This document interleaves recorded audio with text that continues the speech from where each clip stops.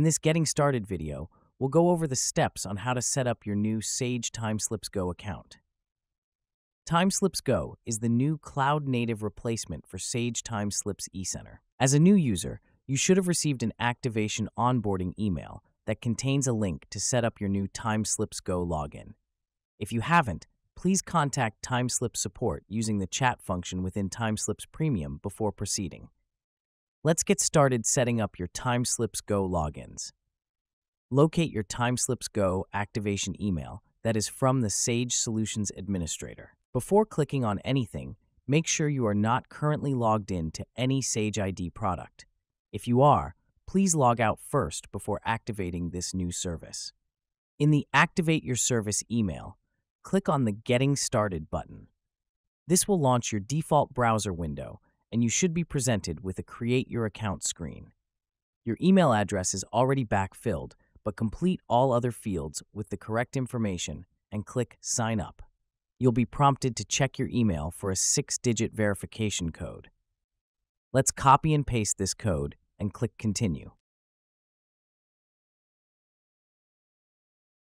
This next step is required for an additional layer of security called two-factor authentication.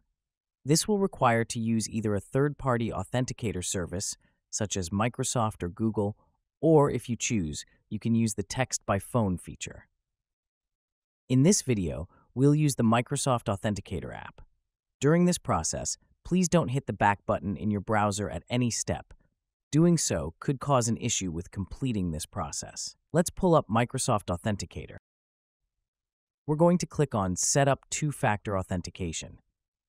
In your Microsoft Authenticator, click Add Account and choose Other Account. If this was a real device, you would be able to scan the QR code on your computer screen.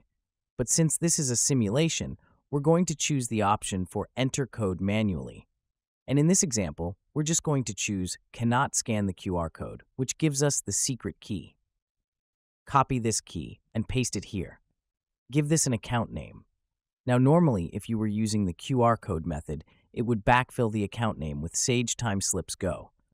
Now hit Finish, and the account has been successfully added. In this example, Sage ID wants a 6-digit code, so we're going to click on this to get the code.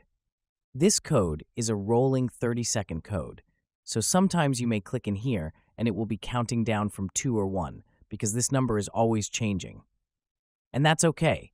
If it changes on you, just wait for it to change so that you don't have to rush.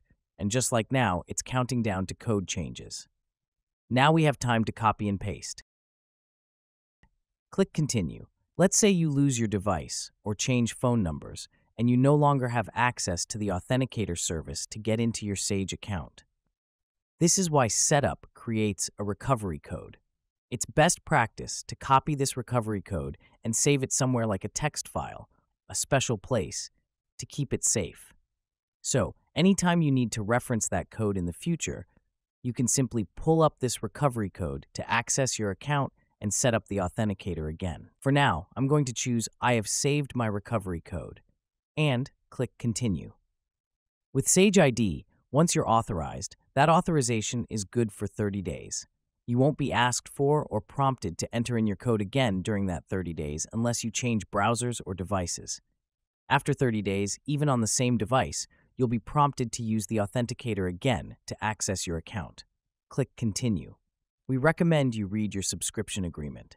Then scroll all the way down to the bottom and click I have read and accept the terms to proceed. And we're in. This is the Sage Timeslips Go welcome screen. It's the new interface for Timeslips Go. Let's go over a few key areas. In the upper right corner of your screen, you'll see a Timekeeper Initials menu button. Click on this button to view additional options. Let's talk through some important options in Timeslips Go, including user management, the Go desktop link, and security. The first user on your team to log in will be considered the administrator for your Timeslips Go account. Only administrators have the permissions view and manage the Go desktop link, user management, and security options. When you create additional logins for your new timekeepers, you'll need to understand how to mark other logins with rights to be an administrator or have user management ability.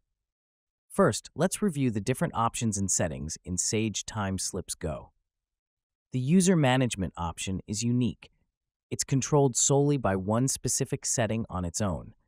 The Go desktop link and the security options are controlled by the administrator setting in your user management portal. Let's click on User Management, which is going to launch a new browser. Since we're already logged in, the app brings us to the user portal for our account.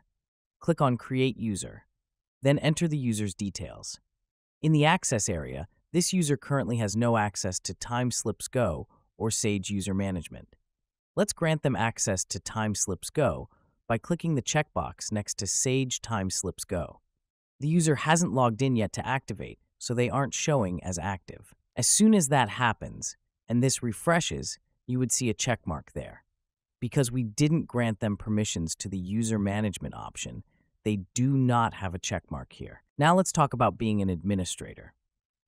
In Timeslips Go, there are menu options for the Go desktop link and security.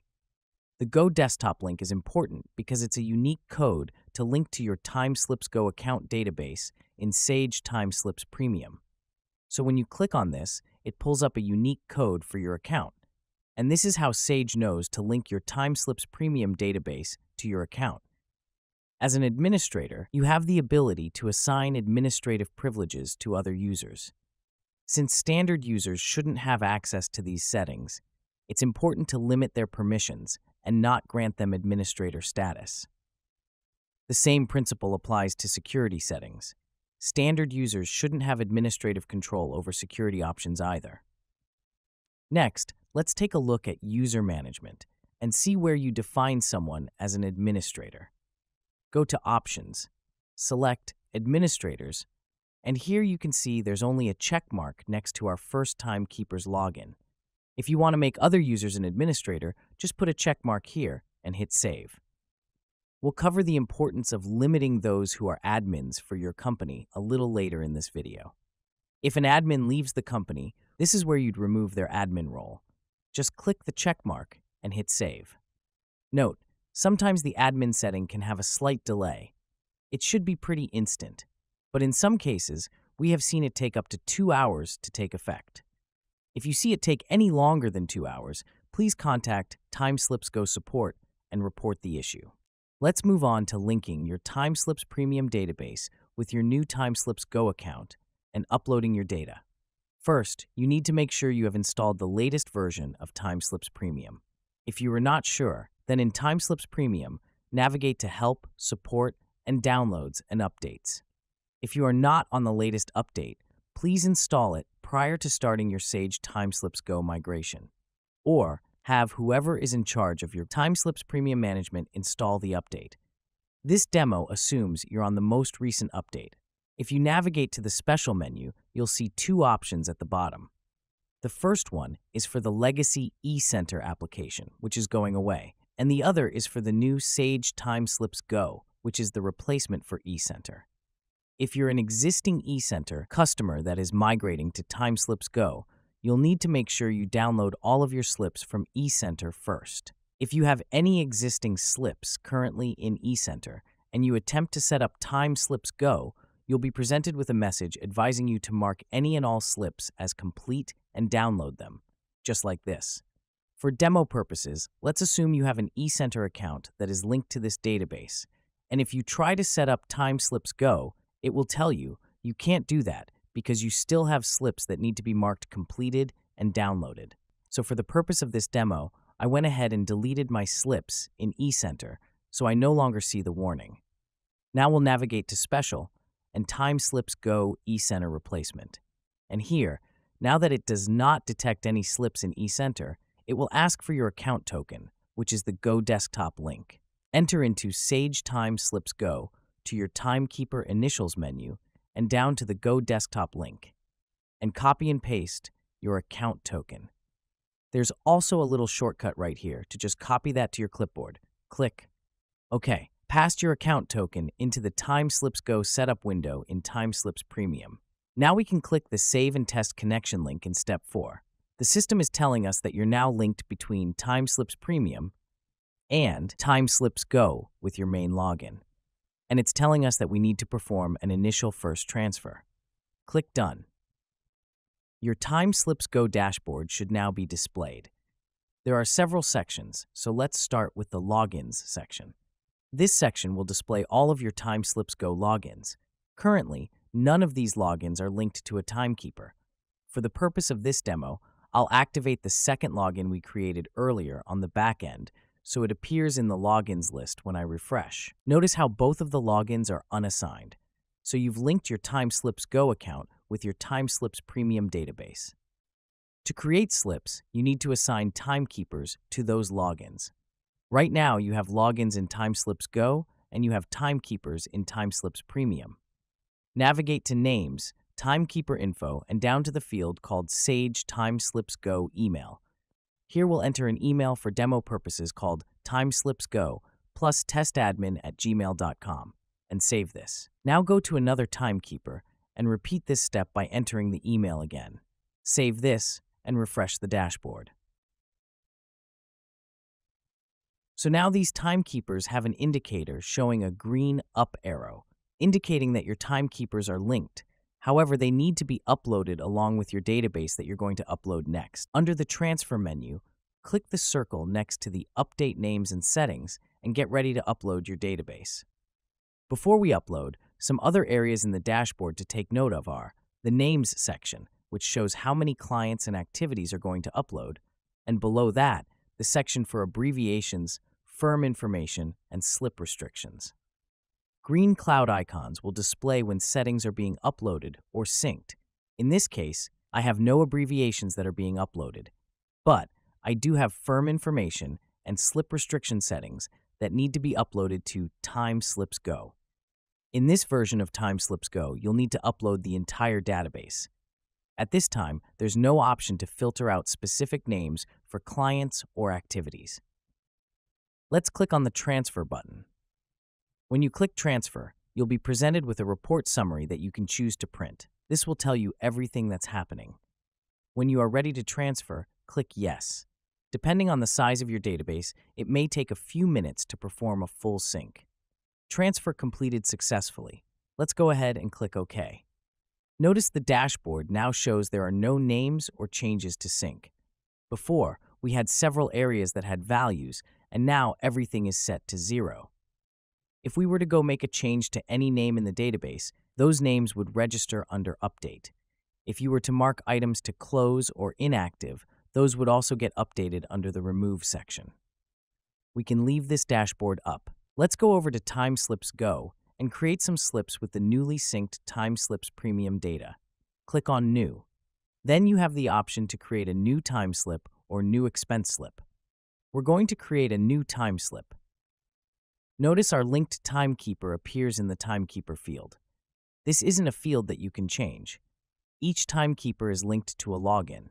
So when you create slips, you can only create slips for yourself or the logged-in timekeeper. For client, click the drop-down and choose an activity in slip entry. It's important to note that any rates and rate rules that you've established in Timeslips Premium will come over and they will function as intended. So as you can see here, I'm creating a slip and it's already defaulting my rate to Timekeeper Level 1 with a value of 8. I'll go ahead and save this slip. Let's look at the slip list. Here we have our list of 1 slip. Currently, this slip is created and entered, but it is not marked complete. And just like in eCenter, if you want Timeslips Go to download a slip, it will need to be marked complete. You can choose to open up the slip, you can toggle it complete, or you can choose this icon to mark several slips as complete. In Timeslips Premium, let's refresh our dashboard. The dashboard shows that there's 1 slip marked not complete. As the administrator in Timeslips, occasionally you may see a slip that the timekeeper has not marked as complete, but you know you need this slip. You can choose to override and download the slip, even though it's not complete. Do this by navigating below to the Transfer section of the window and marking the circle next to Download All 1 Slips. Now, in some cases, you may want to remove the incomplete slip. If you choose to override it, you can remove it. By default, the option to remove slips from Sage Timeslips Go after download is unchecked, but if the timekeeper isn't aware that you're removing it, then you may want to leave this unchecked, so the slip remains in Timeslips Premium for that timekeeper. Let's go ahead and transfer. Transfer completed. One slip downloaded. Click OK. Let's go look at our slip list. And there's our slip. Let's flip over to Timeslips Go. And as you can see, this slip remains. However, an icon of a cloud with a check mark is now displayed. That means that the slip has been transferred and synced. And when it's transferred and synced, no further changes can be made to that slip. In eCenter, once slips were downloaded, they weren't retained in the system. With Timeslips Go, we do retain slips for historical purposes. That's the end of this Getting Started video. Hopefully this video has been helpful in getting you started with Sage Timeslips Go, adding logins, creating logins, and syncing your database. If you have any questions, please contact Sage Timeslips Support using the Sage Support link in Timeslips Go to be connected with a support person. To do this without leaving Sage Timeslips, click on the Timekeeper menu, then Sage Support Live Chat. Thank you for watching.